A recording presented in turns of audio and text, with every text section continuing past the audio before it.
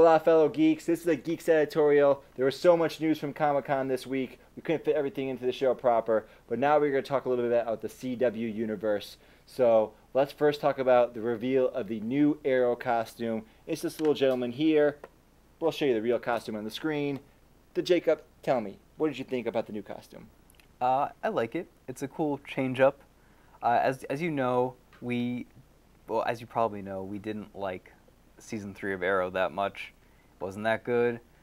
But from what I've seen, I think they're gonna change. They're gonna change some stuff up. Hopefully, change up the people that wrote the last season. They changed that up. It's a cool new feel. He got rid of the jacket, but he still has the hood as well. Like that. They need the hood. That's how they identify Arrow. He's shown some more skin. I know you have a problem with no body armor. So, what did you think of the costume? God awful. Terrible. They made an already bad costume even worse. Why? Now there's even more unarmored. Now they're showing the skin. It makes no sense. It's just so... there's nothing I like about this costume. It just seems all completely impractical. Now they're showing his arms. Great. Now he's just another area that superpower beings can target and mess around with. I just don't like it all. I'm sorry. They try to make the Arrow realistic, right? In the first season, they try to play to that realism, but none of it works. Ever since this season 3's happened, I'm completely sour on Arrow, and now they're doing this, and now it just makes it even worse to me. Why? Look at Daredevil. This is how you do it correctly. They show, oh look, I tried to be a guy without a guy that didn't have superpower, super strength, and I got my ass kicked. Yeah. Let's change that. Let's make a costume that's more realistic. The Arrow, for a time, I thought they were going to go that route because when he adopted the League of Assassins, is that what they're called? Yeah. They adopted that costume because at one point, Malcolm, he gets shot. Oh, yeah, I got Kevlar. It's cool. Don't worry about it. Yeah. And they made an offhanded reference to Arrow having Kevlar in his uniform at one point, which I was happy that at least they made an offhanded reference. But now they're taking away coverage of his body, so now he's more exposed. Maybe they're doing a thing where they're trying to make it more lightweight, but still protective at the same time. Like maybe this is comic books. You can make it so like you can just take like a piece of cloth and be like and say like this is some super protective type of material. You can, but not when you can see your skin. I know. When you see your skin, you can't do that anymore. I know.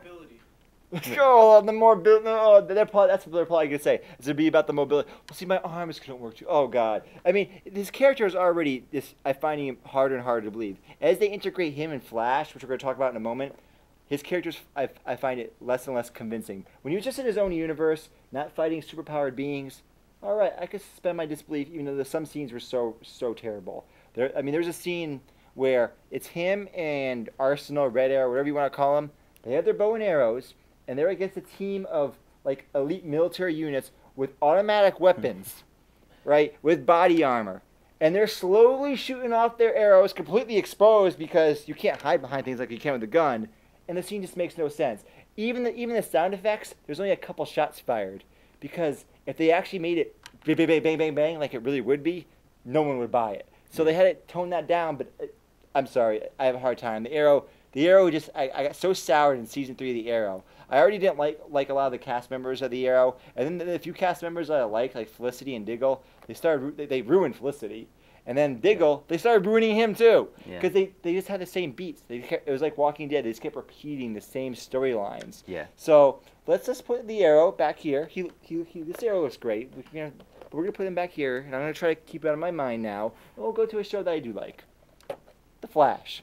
We learned that there's gonna be more speedsters and other interesting things. Yes. Talk to me, Jacob.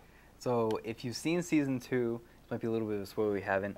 There's a scene at the end where you see this helmet with wings on it fly out of the portal that he uses to go back in time. So that character he's the original Flash from the comics.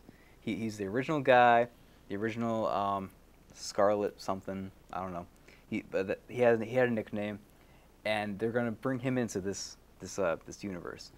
So from what I know of that character, he's really old in the iterations I've seen. Because he's when you say really old, do you mean Like physically, he's like 100 years old or something. Like, well, in this one show I've watched, Young Justice, he's the original Flash, so he's older. Okay. Obviously, he's from a different time.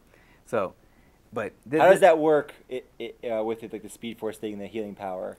I'm not sure. Like, is he old and like beat down like someone that's like 80 years old? I mean, or is he still? Like, He's aged. Yeah, he's aged, but he's not old and frail, but he's like a older middle-aged man. Okay, Yeah. the Joe Eye is informing us he's a little older, but he's not some frail weakling. He still has his powers.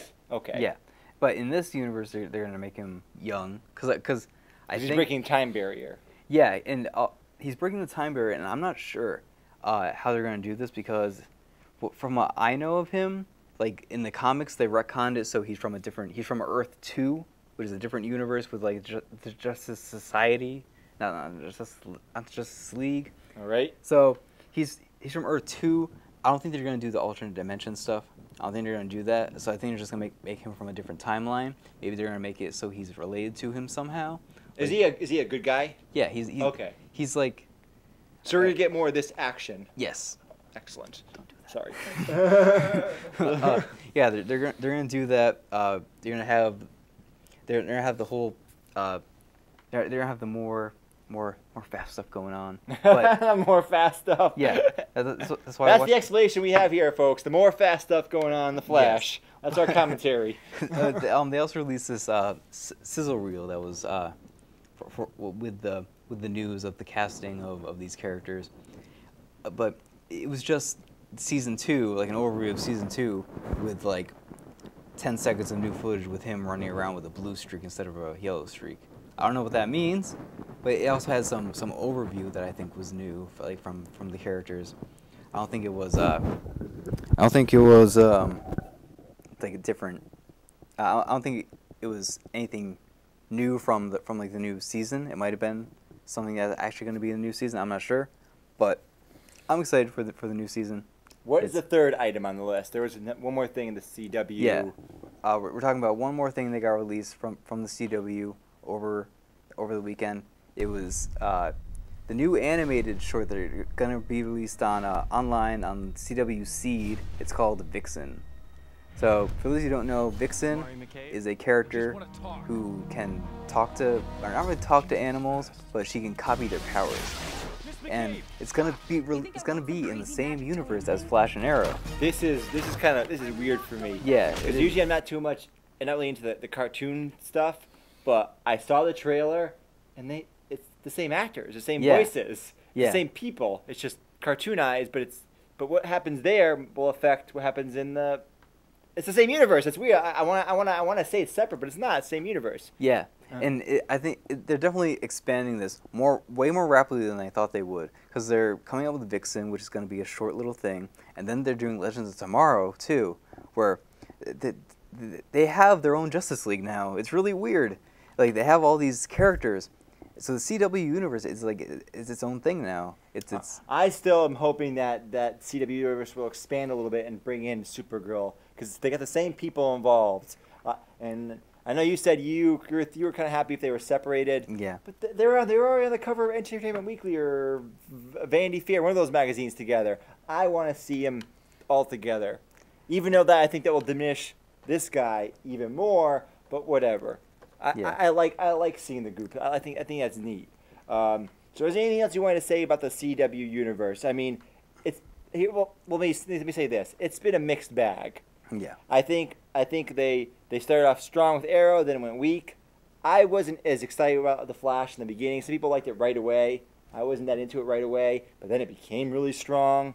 The people that are making this, they're also making the Supergirl show, which had very mixed reviews in that pilot episode. I liked it more than the Jacob liked it. And now we have this Vixen thing, which I'm really just kind of unsure what to think about.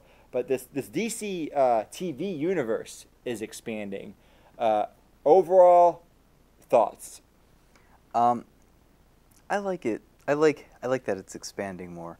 I'm a little bit worried about like you said about other shows like Arrow and stuff like that. Like, how are they gonna contain all of this? Yeah, because these people, a lot of people are involved in the same projects. They're stretching themselves thin. Yeah. It reminded me when Seth MacFarlane made American Dad, and then he made the Cleveland Show, and then it kind of hurt Family Guy because he's doing too much stuff, and it's all the same style. And then the Cleveland Show got canceled. And then, of course. Yeah. But yeah. But you see what I mean? Like I think Arrow might have gotten hurt because of the best writing talent went over the Flash. Yeah. I think they're gonna try to do like what Star Wars is doing now with their expanded universe. They have this team which is there just to make sure that things don't contradict each other. That's what they're there for. And Same with the MCU. Yeah. That's their only job. I think they're gonna do that. They're gonna have this team of a few people overlooking everything, while they have all the people below them actually doing the work. So I think that's the way to do it. They have a system like that, and I think it'll work. They just got to make sure they have the right people working on the right projects. Because they had that guy leave Arrow to work on the Flash. Right. He should have stayed on Arrow. He should have stayed. But then maybe the Flash wouldn't have been as good as it was. Yeah. But we'll have to wait and see. This stuff is all trailers and talk and speculation. When the new season starts, Geeks at the Movies will be there. We're going to be talking about it. We're going to have the ability to review these shows because when Geeks started, it was at the end of all these TV shows runs for the season. Yeah. We're getting our upstart in the summer. Yeah. But there's going to be a bunch of stuff to talk about coming this fall. Anything else you wanted to say about this, Jacob? I just really like the CW universe. I love the Flash. I really hope Arrow gets good again, really badly. I'm really excited for Vixen. I think that trailer was really good. I'm excited to see how that goes. And it could possibly lead into her as a live action character. Ooh, that would be really cool. That would be that'd be spiffy. Yeah, because they're trying this out. They're trying the female-led, and not just female-led, but African-American female-led superhero. So they're trying that out. I really hope she becomes a live-action character. I'd be thrilled if that happened. That would be so neat. Yeah. Because I do like the other mediums, and they do this with Star Wars, with the comic books and the books. Yeah. But we don't want the segment to run too long, folks. Check us out on YouTube and Facebook. Check out our episode 8 this week for all kinds of information, because this stuff all came from Comic-Con regarding the CW universe, which is an overwhelming explosion of stuff. But for now, this has been the Jacob Des tells, the Shane Goodrich, and this has been Geeks at the Movies.